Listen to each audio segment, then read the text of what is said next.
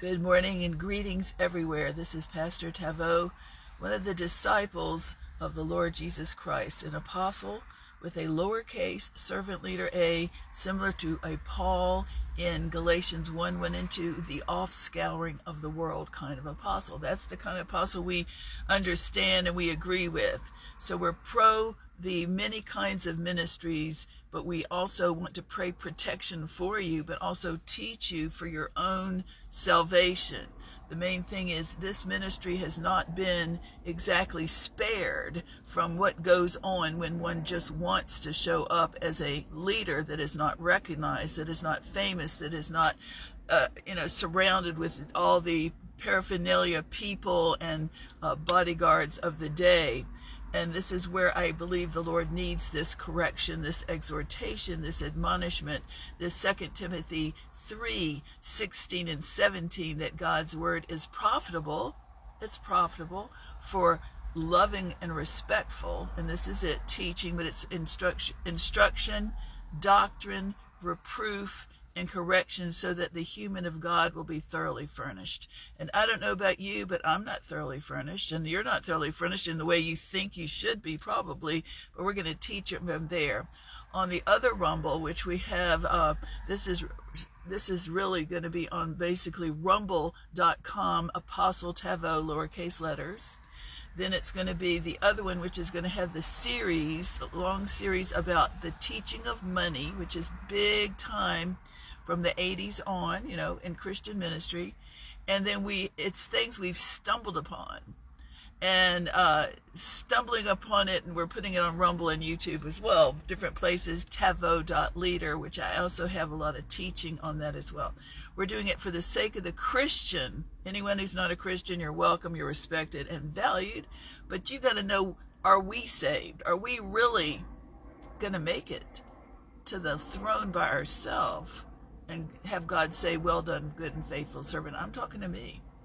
So I'm going to teach today at the leading of the Lord with respect to hear those who have an ear to hear. And you can see we represent the dressed down look of the day. We're dressed down the people who are like not self-important, but we're important to the Lord more. And that's all we want to think about. Who's important? Who do we value? Who do we really treasure? It's the Lord. By grace are we saved. I believe that the Lord has sent me to peruse the body since 1976 as the call, age 24. To know the doctrines, to know the spheres of influence. But the thing is, I don't think I was ever prepared to think as a prophet type, a tiny prophet with a name, that I'd be representing the many like that are out here, that were driven away, biased away, attacked away, undermined, and targeted with false authority. And that's what we're going to teach on today. Is you want to make sure you know your doctrine, yeah, that you're the bride of Christ. But there's two parts of discerning false, good and evil, wheat from tares, self-righteous from righteous, and that would be not just doctrine, the teaching of the New Testament minus the law, but it would be the teaching of authority. Wow, who would have thought authority, subliminal, overt, covert? And I've written, even asked Chat GPT AI some series on Tavo Leader that I'm running up, the minuscule fine-tuning fine points of what is real authority, because that is a big one. Let's get to that. Because if you don't know your doctrine and you don't know about authority, the different kinds, you're not aware. You could be in jail. You could pay a price. You could be among the, quote, and I'm not teaching it, I don't have time, the strange children. And I would say most of these, the ones I've experienced, happen to be in the charismatic movement, charismatic prophetic movement. So we're pro them. Anybody could have it, but we're just saying this is reform. Reform to spare God's people, his holy name in them. All right. When I study, get a word of the Lord, I have to live it. I've had to go through it, get pure, no one's perfect. I'm not. Only Christ was 100% and 200% perfect hero, doctrine, character, caliber A. And also we show up as on a given day to represent the normal people, frankly, who don't want to have to put on their show just to go to your fellowship. All right. So when I was growing up, When I was growing up, my father, the pastor, the Baptist pastor, is up with the Lord. I never thought about him being, I knew he was my daddy. I never thought about him being the pastor. He wasn't a fundamentalist. He was humorous. He was like the same person on the stage or the pulpit and life and real life at home. And that's what I want to model, is just being yourself, being real. Whether you like it or not, whether this is a Pentecostal or not, I'm not, quote, any of the kind we are teaching it. The Lord's giving me a revelation of teaching cross-body unity, which means you have to know your turf, where your turf ends and where the others begin for Ephesians 4 unity, but we understand the need to have your doctrine not be compromised, not be slave-owned by. And that's why we're out of that system, and we're so really, one of the reasons I celebrate this peace. Wow, I celebrate it. I didn't know that I was in a prison house of psychic, subliminal, occult, witchcraft, false authority, and good people. It's by no training, zero example, I guess, just passed down tradition and wannabeism. That's the big one. All right. But I do honor and give God glory and honor these people that have worked hard and slaved for all of us, black, white, and brown, that are out there, and maybe through the years they didn't know they've developed and morphed into cults and psychic and occult, false authority. And that's what we got to tell people, let them know, in case. All right. One of the things that, I'll be honest, I was raised around very healthy, natural family. Like you go out to, I call it the barista fellowship, you know. We go to the coffee shop and they are like, hi, how are you? I believe that's funny. It's like the cheers of the day. You know, the old bar chills. Everybody knows your name. They may not know you real well. They may call me Miss T or something like that. But, hey, it's a spiritual realm. It's a climate that is very effective. It's timely. It's respectful. And it's diverse. And you can go in there and, you know, you don't have to buy anything, but, you know, you should. I try to. All right, but you go there and you think, I don't have to be on duty. I'm not out there reading my mind. Now they might. People are doing that, but I don't feel it. I will in the church. False dysfunction, I will feel that. Everybody's cheering. They're all equal. I like that. I just want to be, you know, in fact, I just didn't frankly understand why I felt the need, starting in Dallas, to go there. One reason I was discovering the prison house of systems, religious systems, and it is not me. So I was just tired of disrespect. I was just tired of feeling lonely when you're supposed to be going to a fellowship of ministers. I was just tired of feeling, what in the world, set apart. So like a Paul, like a John, a Jane on the Isle of Plano, as it were, and it wasn't just Plano. You just pull apart like you know your scriptures and you know the Lord before you move down there. And you knew good people and great people, greater than yourself. And you just go there, all right, this is me coming apart to hear God, to be broken, to be restored. Like a Jane or a John had they go away to their isle of imprisonment to hear from the Lord themselves. You know, Paul is one of my mentors. From that time, Dad for calm pastoring, Paul for really being different, and shocking the new move because they couldn't get him. They didn't discern Paul. Let me tell you why. Excuse this, whatever's in the atmosphere. It's something in this, you know, but in there an atmosphere anywhere, yes. All right. God is so good. He's bigger. So when you go to the Lord, you understand doctrine. You got to read the Bible for yourself. You don't just visit. You don't just sit there. You just don't listen on media or YouTube. You go to hear God for yourself, and that's what this is in me. So I think there a lot of the things I discovered was people just don't know basic scriptures of community. It's about turf, self, misunderstanding, you know, all these things. So I believe it's a lot of failing to discern the body of Christ correctly. They can't, you know, like, I'm peaceable. What in the world is this? So I realize a lot of people are like racists, that they are triggered by type before. Of course, that drove me to the Lord. And it also, as a prophet, apostle, not a junior minister, they can't tell him Elijah from a false prophet or a woman Jezebel or witch sitting in their audience. That's what I found charismatic.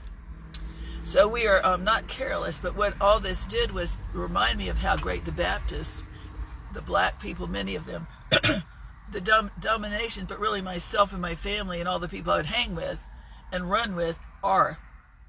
And I would just, now I've gotten it down, and I'm concerned about people not making it to heaven because of false authority. Matthew 7:23, let me get to that in a minute, 21, 23.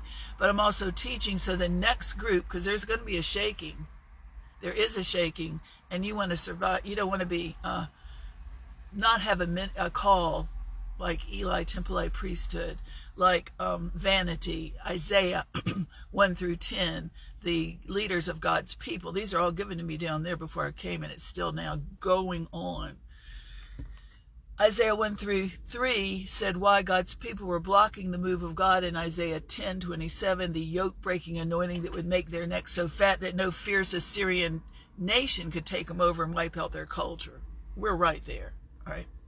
The little g gods were the first one, and the God's leaders, not the other.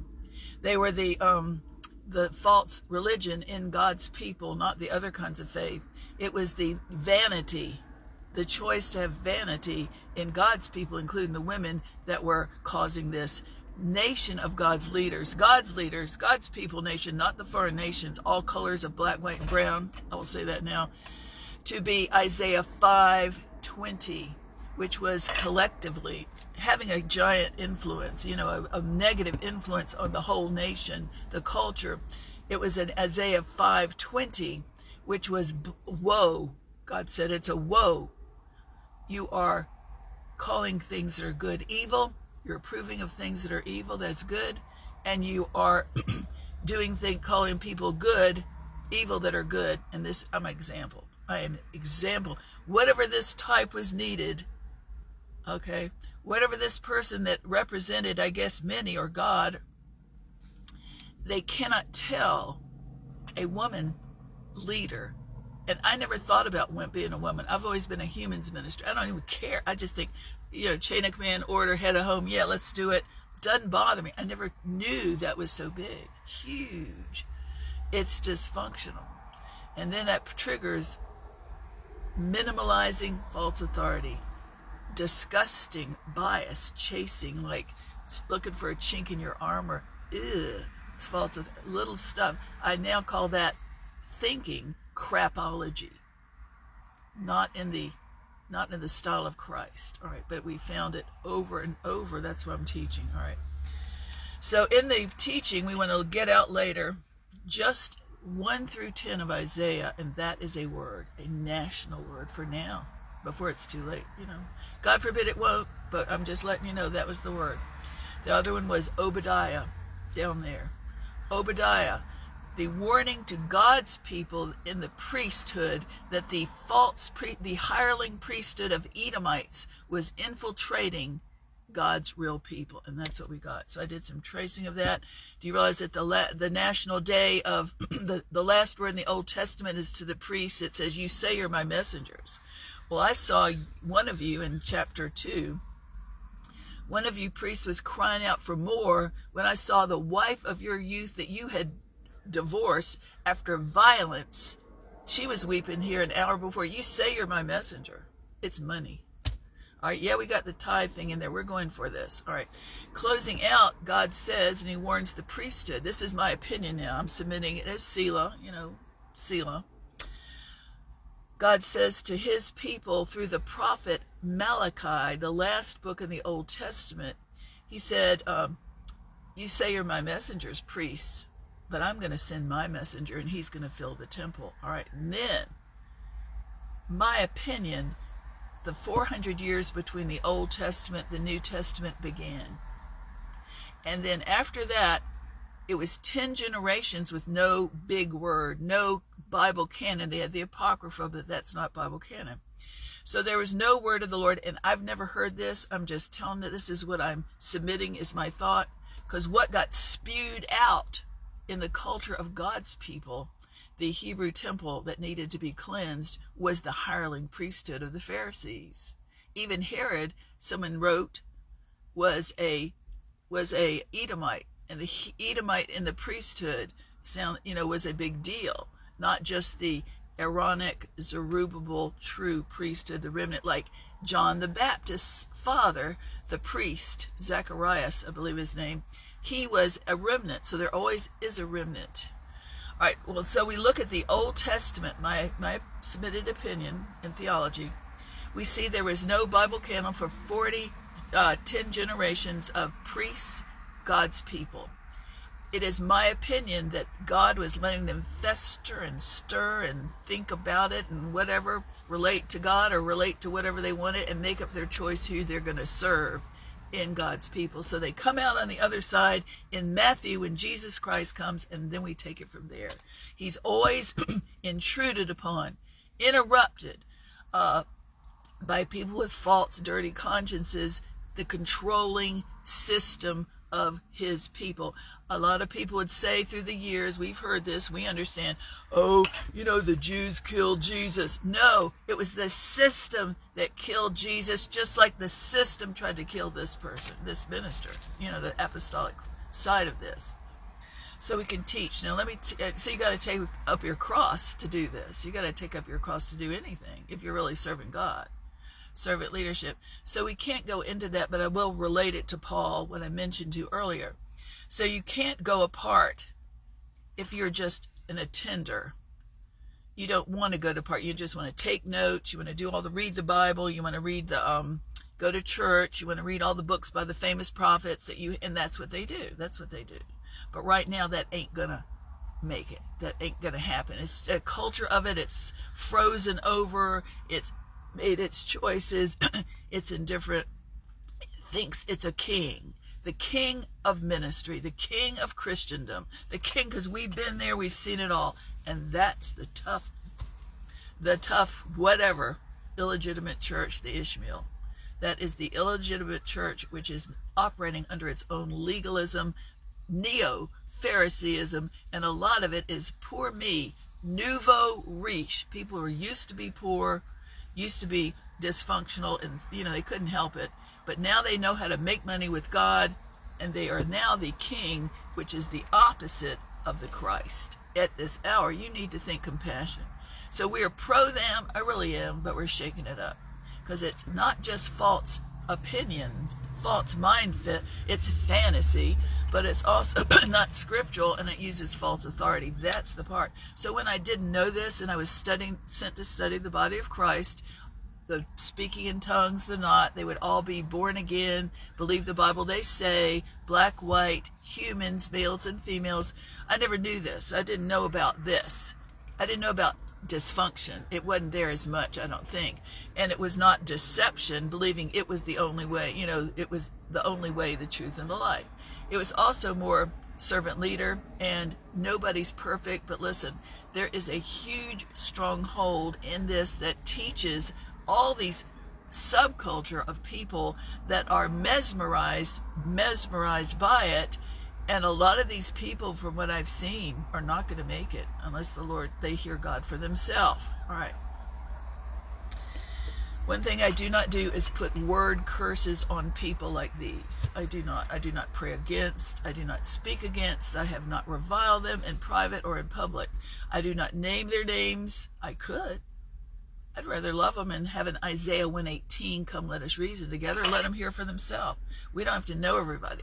The issue is there is so much more this ministry knows than meets the eye. So I'm going to be teaching on TavoLeader.com, a lot of the AI series about authority, other words of the Lord. And then we're going to also teach on our 2 Rumble channels. One is the basic exhorting like this, which is on this one, Apostle Tavo. And then the other Rumble is the more teaching of money, a long series, and more basic theology for a school. And it would 1 chapter at a time. And that would be on it would be rumble.com/crossbodyunity teammate U. Teammate U is our official title. All right, so we're going to go on from there. The thing that I don't want to say is I don't want to hurt anybody. I really don't want to hurt anybody. I'm trying to really submit it to the office ministers. And I'm submitting to now see, this is it. And if you're You know, people can call themselves a prophet. Everybody. You can know they call themselves the apostle, the pastor, the choice special, the bishop, the teacher. You know that. We do. And we're trying to really be careful with that, but we're not going to deny it. We are that. But here's how we mean it. If you have no clue, if you don't want to know, that's fine. But I'm going to let you know how I will say this, not meaning what you think it might mean. All right. We're going to say the word prophet, which is an official call. You know, in the Bible, let all of you prophesy. I'm not trying to make a prophet or anything, but we're calling, because this is one, an office prophet, senior office prophet. Doesn't have to be famous. All right, we're saying it's like Paul would write when he said he was an apostle, Galatians 1:1-2, which is this. So the word apostle and prophet are lowercase letters. Even bishop, every word of office in the ministry is always written by Paul, the senior capital. I would call him in the first 12 capital A. Right? He wrote it as himself. Would he think of it? Oh, we're just out here collaborating with the Lord, and you know, we just have a call, but we're not better. We have an authority, so be respectful. But Paul said, I'm an offscouring of the world, the dung to the world, and I am. This is, and we're grateful. We're just happy. All right. So the word apostle and prophet, the word prophet is not P, capital P, the prophet, because we need you to hear. I will say it like this, though. If we look at the titled, ensconced theology of this kind of group, Levitical patriarch usually, not a patriarch, that's an anchor person, but a Levitical patriarch, you know, the doctrine and the control and the style. God bless, you know. Then we're going to say, we're not of the LP, but we're pro the human. Jesus was not the Levitical patriarch. He was the servant leader. And so is this. Paul was a Levitical patriarch of the Hebrew. He was a help, H-E-L-P, Levitical patriarch. But when he got, that was when he was Saul. That's the flavor. That's the fruit. All right. This is what jacks him up. All right. So when he got saved, he was really relieved of the legalism, the word curse theology. He became Paul. Hallelujah. Now let me get to Paul a minute. I relate to this. All right. So Paul went, after he got saved, he'd used to been a former LP, you know, Torah thumper. After God's new move, which is the sign of the false theology, the old move will go after the ensconced Pharisees of the old move will go on and try to take out the new move because they're suspicious, rivalry, uncomfortable, don't recognize it. All right, it has to be revealed. All right. So when Paul got saved miraculously, he was ready. Now I see it. I want to go and help the church, the future church, the Christians that are in there, you know, the 12 apostles handpicked and mentored by Christ. This is where you get down to what we know. So Christ had gone, he left the 12 apostles in charge, take out Judas, put in Matthias, let's say. And they were all working in the employed, not table waiters. Like this is not a table waiter, though I have, and I would, but I need to do this. All right. That kind of apostle. A training, teaching apostle. All right, so when Jesus Christ left, and he left his mentored, handpicked choices, who were really uneducated persons, and I love to say this on behalf of all of us, it was stated by the apostles, mainly, I think it was Peter and Barnabas, I think it said that the good news of the gospel was first given to ignorant and untrained men. The first church gospel, good news, was first entrusted to ignorant and untrained men, and I think that's right. We're all like that. However, I would add, at this point, God didn't intend us or them to stay that way, and they did not, so we must grow. We must work on this theology, this portrayal, you know, dysfunction. All right. So Paul was not wanted. He went over there to offer to help. And, you know, many people in submission groups would say, you know, who is he under? Who are you under? And all that type of thing. You know, it's just a sidetrack from theology, you know, but we're letting, it's gotten its own life on it. So Paul went over and he wanted to help, and he was earnest. He had no secret agenda like this. And yet he was stared down. He was like, he met with Paul Peter and Barnabas for 2 weeks, it didn't go well because they didn't get him. They didn't want him. So Paul said, I didn't need their permission. I did not confer with flesh and blood. He knew the Lord, the Holy Ghost. So the Lord said, go to Arabia, which is Damascus, which is Syria, which is all Gentile. And here he was, this Jew steeped in one of the best teachers in all the Torah, handpicked and mentored by Gamaliel, if I pronounce it correctly. And he was not wanted because they failed to discern the body of Christ correctly. And that's just like now. I'm not saying putting that to accuse them, but I'm looking at what goes on right now by former moves. Maybe they've gotten papal. Oh yeah, Paul was not handpicked and mentored by Christ. We sat with him 3 years. That's how it is. All right, trading on. I don't say they did it, but this is what comes to mind. So Paul was not sent. He was sent, but he wasn't wanted. He was rejected. So he went up for 14 years, 13 years, up to be with the Arabs. Here's why.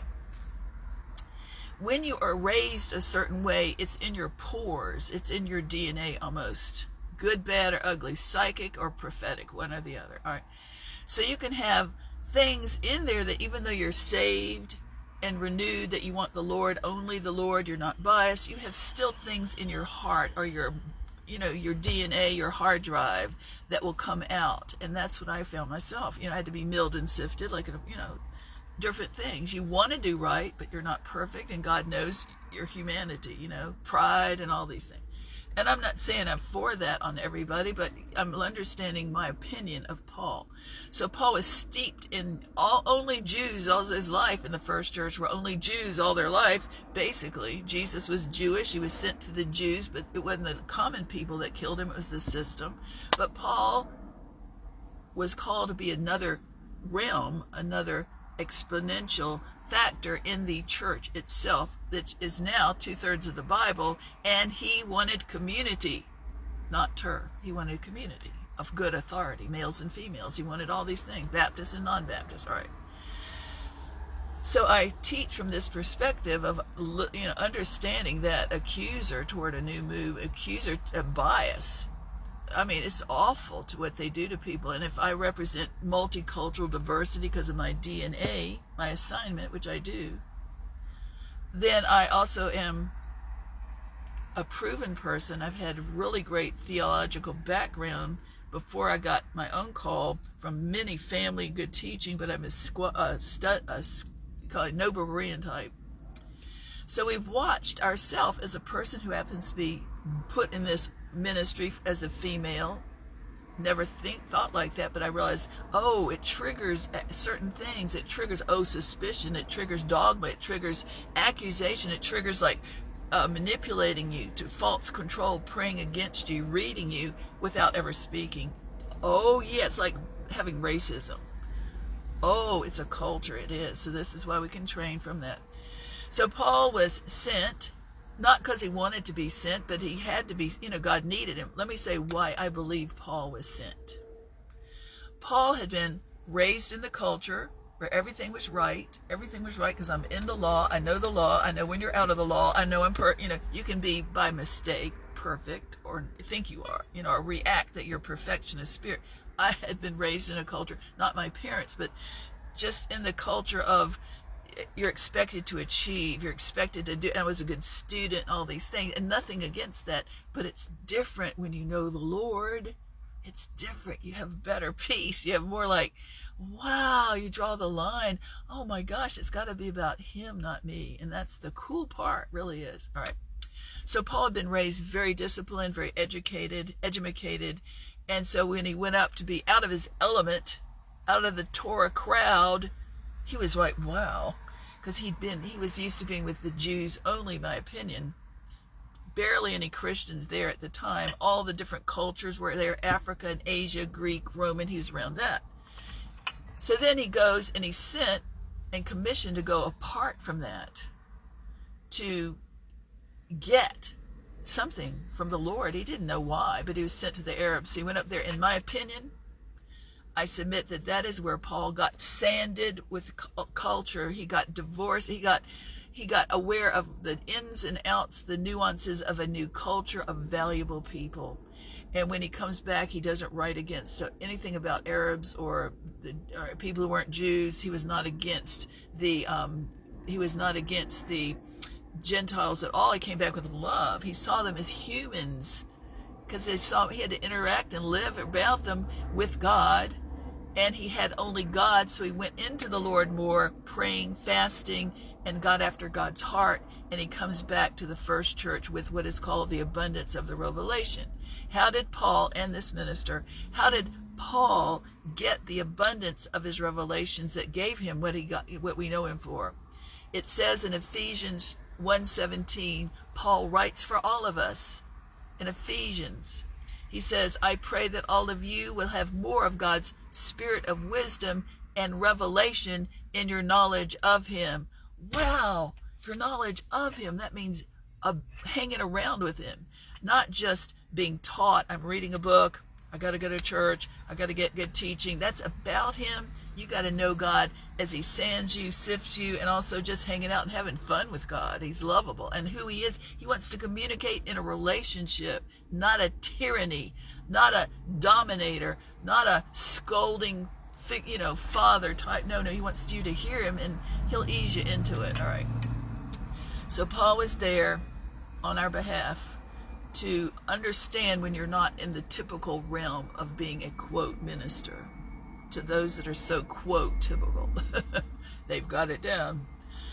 And we are pro the people who are taught. Everybody's got a different point of view, but we're telling you our point of view that is needed now with the people who don't want to go to church, who are scared. You should hear online alone the weirdness, the scolding, the deconstruction, the going against the Christian against Christian, TMZ tabloids. Oh my gosh, how would you know? Why do I want to go to those kind of Christians? Why do I want to go those throw the book, Bible thumping, beat down or disrespecting or evil conscious Pharisees, and then anti everybody, anti-woman? Listen, they can be anti-woman. That has never been my bother. I do not care. They can have their choice. I have read for the people that are bothered by it, that have never been loved by anybody, and they've been chased down and criticized and accused by these Christians. You can do your thing, but I'm going to go to God and teach the right, teach different. So it's not about the book. It is about the book, but it's about the heart and the book, the heart of God, the creator, in the book. It will teach authority because of authoritarianism. It's authoritarianism and non-contrite tribalism, territorial turf protecting, and totalitarianism for money, in my opinion. That is the root of all the ministry, platitudes, and the descent of America. Okay. When we look at all that goes on, we don't look at now, really. We look at the last day. We look at the last day and we say, now who's going to be there on the final day? Will you, will I, will they? What's more important, your stuff or the people who will never see God or want to know him forever? This is our point with Crossbody Unity. Our only point has been there, and I can never tell you what I triggered just for showing up with dysfunctional Christianity in these certain kinds of ministries. The tribe effect. So we're going to teach on celebrity at one point. Hey, there is no, we're not a celebrity. This is, you can have renown. God can give you a gift that will make you renowned. That in the scripture, Jesus had renown, but he wasn't a celebrity. Paul was renowned, but he was an offscouring, but he had renown. So you can be who you want to be, but we're not going to have this bowing and scraping hierarchy form of people pleasing that's out there now, and it's authority. That's authority. False authority. All right. But mistaken authority. I'm not going to put any curses on, word curse or speak evil. Nobody knew. Now we can teach. All right. So if I go back, I can go back way long before all this kind of teaching and all this kind of people-pleasing and all this kind of potentate display and prophesying, capital P, prophets. I want to say this, we're just out of that and we are not missing it, but we love the people, we respect them. We did grow in a lot of ways. But I have to be so careful now because I triggered their people. Their people are cults. Their people will just read me. I will feel it. If somebody scans me, you know, like I sit there in James 3:17, I try to teach that now as defense for you and for reading people. All right, James 3:17 says that any wisdom from above is going to be, first of all, on display or not, is going to be pure, peaceable, easily entreated, full of mercy and good fruit, without partiality and without hypocrisy, and all that. Never have not been on purpose. 250, 300% of 50% of the time. Yet this gets attacked. That got attacked, which made me read it back and say, all right, I'm going to, God said, if you see the same thing 3 times or more in different places, and you just for showing up and it hurts people or my good name, my safe name, that is my sign. I see a lot of it, and you are called to teach on it, and that's all I'm doing. All right. You do not know who is watching you and who's been through H in their life. You have no clue. You are, one thing this has been, I put it out there, this has not been surrounded and been in famous isolation, buffered from reality at the grassroots. No, this is put out there with them. Long-suffering and not calm. But because of the accuser of the sister and the mother and the accuser in Christian ministry, they have no clue about real life anymore. All right. God could take it. I don't want this to happen because that would mean bad. God could take it all down. There's nothing. He could take it all down, and then you're going to have to know this. You'll have to know it, like real people, like most people do. Real people. All right. So this is the issue. You can grow up too much and do too super. Where'd my reading enhancers go? I don't know what I did with them. Anyway, the issue is that I'm going to get out red letter chapters. Let's see. Did I finish Paul? All right. So there was Jesus Christ in his red letters, in his actions and his love and his portrayal of Christian leadership and ministry that you can read, and you should, to figure out some of this, a lot of it, and how he acted with his mother. And you read, here's what you do. This is cross-body unity, abiding relationship theology, art. Abiding relationship theology, deep inside each human heart is art. So you'll understand it. There's a person inside that is relatable or not, and they could be wonderful, nice, trustworthy, peaceful, or they could be having art, you know, that could be dominating, sneaky, sly, targeting, all these things. Deep inside each human heart is art. My art, your art. We got to watch our art, everybody. All right. So we look at Christ's art. It says in Acts 10:38, the prophet went about doing good, healing all those who were depressed. The prophet Isaiah, Acts 10:38, Jesus Christ went about doing good, healing those who were oppressed by the devil, and the Lord was with him. Who oppresses, who distresses, who dogmatizes, who blocks and withstands and accuses?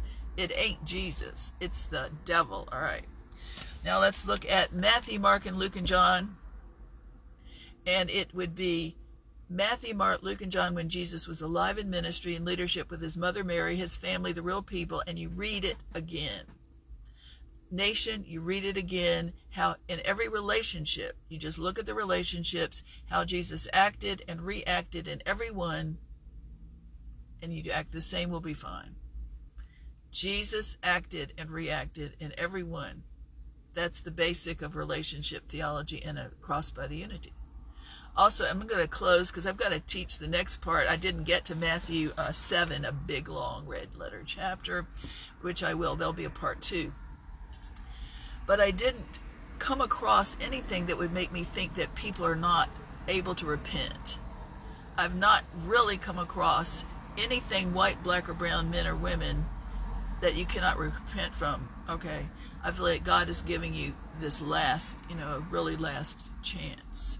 So there can be true and false doctrine together, but then it was the boys club, the humans club, that are chasing, I think, chasing the ministry prize, that are the false authority.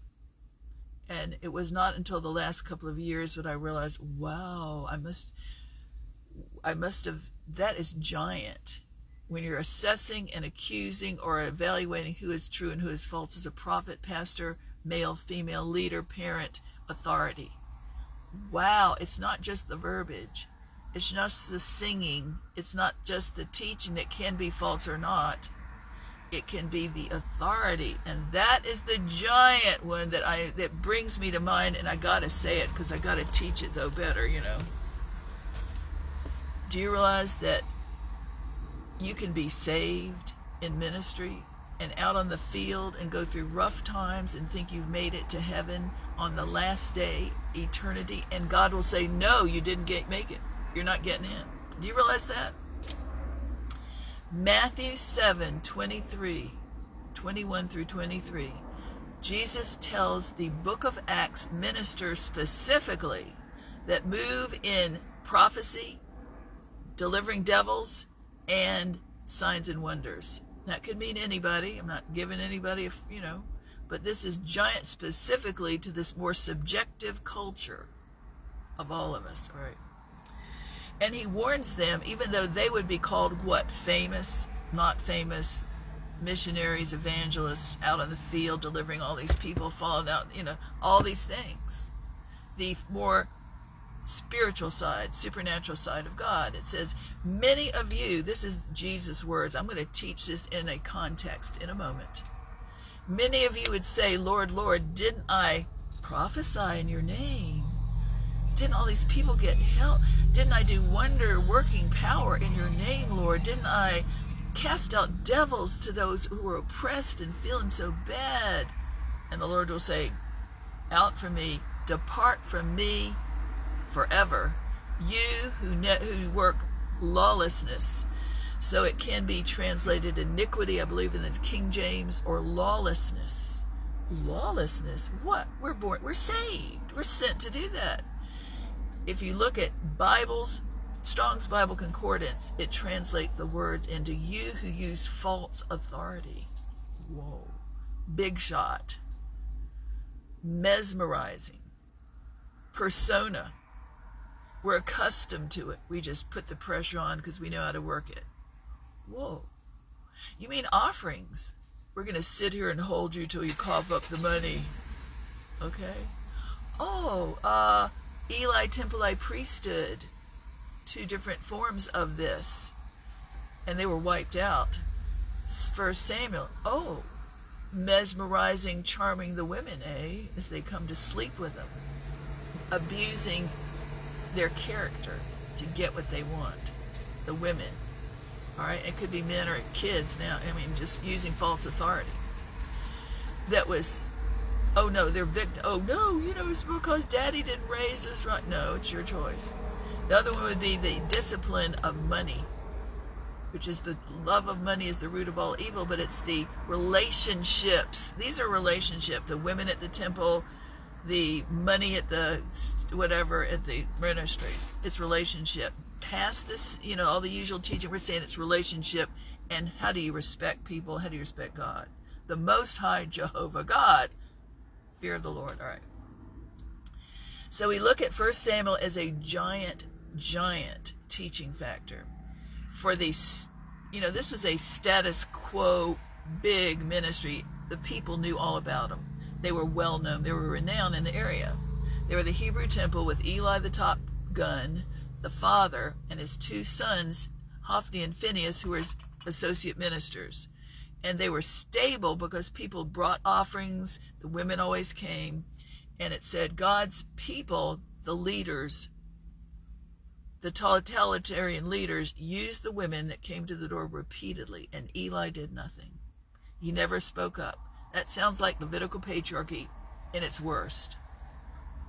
It said that God's skilled and gifted and strong-minded ministers, Hophni and Phinehas, were renowned in the area, and that the offering of the Lord was despised in God's day, which it is right now, because of the unfaithful of the way that God's people used false authority to take the money. It said they put pressure on the people for their offerings, which were back then not really cash, but it was more like the fat of the sacrifices, and they kept it for themselves. They could have even used somebody else to put pressure on the people to get it in. Whoa. So Eli was like benign, Eli was indifferent, Eli was caught up in it, or tired, scared of being controlled, not being popular with his sons, a lot of things go into play. So because Eli did nothing, and he was the chain of command over the boys club, boys will be boys, that's the LP. Oh, boys will be boys. A double standard Christian ministry and leader. No, this person has said a long time, there is no more double standard in Christian ministry. Tell your people, tell your teenagers, tell yourself. All right. Same with girls will be girls. No. All right. So with this going on, there was a giant, big, huge need for God's people to see that God means business. So out of the woodwork, here are these famous, gifted, talented, achieved people, Solomons of their day in their own ministry, working the false authority, dysfunctional. It says in 1 Samuel that out of nowhere comes a no-name prophet, but a national prophet. No name, no face, faceless and nameless ministry like I heard prophesied in the 80s. That would be the final revival, which is fine. God's face, not ours. So out of nowhere, this no-name prophet comes and he gives the word of the Lord to Eli, the head person, the head one. And he says, you are out of here. God has written, Ichabod. His glory has departed, and you will no longer be here, neither any of your sons, your skilled ministry sons, your patriarchal ministry sons, they'll be gone. And that happened. Later, the two sons were killed, Hophni and Phinehas, and Eli heard it, and he broke over. He was overweight. I think he was 98, and he fell over backwards, broke his neck, and nobody ever sat in that priestly temple again. Well, guess who came up? Hannah had been there, and we see Hannah, the lone woman without a man beside her, is a very typical accuser point of dysfunction. When Hannah came up in 1 Samuel, Eli was sitting in his break. And he'd seen it all, done it all. He was an accomplished older minister. So he sees what is very typically the Eli Temple priesthood reaction in modern day when they're toxic and caustic and misogynist, accuser of women. So when Hannah comes, she has a backstory like every person, every woman, every man does, alone or with many people. So she's alone as a test, my opinion. Hannah comes up, and her backstory is she's the favored wife of two. Elkanah loves her more than the other one, Peninnah. Now, Peninnah has children. Hannah is barren. She has no proof that she's a mom. She has no proof. But she's grieving because she's getting relentless persecution. She's suffering, and yet her husband loves her. He loves her, and so she goes to the temple to pour her heart out before the Lord, not knowing that it is a dysfunctional priesthood controlling the turf. All right. So she goes up crying and weeping, and old Eli's sitting there on his break, and he sees this woman, the lone woman, which is very, very symbolic. The lone woman shows up, and she's, grieving, and her shoulders are shaking or something. She's emoting. So that triggers the spirit on and in the priesthood, the minister. What does he say? What's the first thing that Eli says or thinks when that lone woman shaking and grieving comes? Is he moved with compassion? Oh, I wonder what's wrong. Let me go help her, which is God. Or is it fault finding? My Bible teaches me, minister, in the Bible it says the mouth speaks what the heart is full of. So we can gauge and assess, not accuse Eli, we can assess and evaluate what was in his heart about a female, a lone woman, or, in ministry, by how he first said to himself, when he first sees Hannah, the lone woman, on the front porch of the Eli Temple priesthood, and he's like, in a hurry, doesn't want to be bothered, he needs time alone. The first thing he thinks is, oh, she's drunk, accusing, not compassion. Oh, I hope she's all right, which is God. And so he says, oh, she's drunk. My problem. I've seen it all before. Probably time-wasting, dysfunctional, got baggage. That's what they do. This is what we know, discovered. So then God has displayed reasons, real reasons for this this style of charming, dysfunctional, toxic, mammon-centric, anti-woman, or just, not respect, no holy fear of the Lord, priesthood to be removed. And it is. However, who in the world do you think that Hannah turned out to be? Because after he accused her at first, Eli did prophesy over Hannah. And Hannah later did give birth, and the child was born named Samuel, who was the first prophet in the nation of Israel. Wow, got to know our Bible here, and know your turf, and know your, you got to think big. All right. So with that said, I'm going to close this out. Let me see if I did it well. Did we teach Paul and his relationship to the first church? And he suffered. He was not first invited to be in the clique. He was sent, but he wasn't accepted, which is part of it. He did get milled and sifted, yet he ended up with 2/3 of the Bible that he wrote at the inspiration of the Lord, not because he was so great, not because he was so gifted, because God wanted him to. He was obedient, and that's all you need to be right now, is obedient. We honor Christ as the mega voice of the culture, and we honor Christ today, the leader, Jesus Christ, who is not a Levitical patriarch Bible thumper. He wasn't a screaming, finger pointing, you're going to die, and all these people that are out there online. Oh my gosh, so many word cursed. He was not under the law. He fulfilled the law. So we want to really teach Bible. We want to teach New Testament, Matthew, Mark, Luke, and John as the example of Christ, who was the prophet, who went about doing good in Acts, healing all those who were oppressed by the devil, and he was not a wuss, but he didn't revile. And the time he corrected people and went after them is the second part of this, is the Pharisees, at least 3 times. The Pharisees of his own father's temple, the Hebrew temple.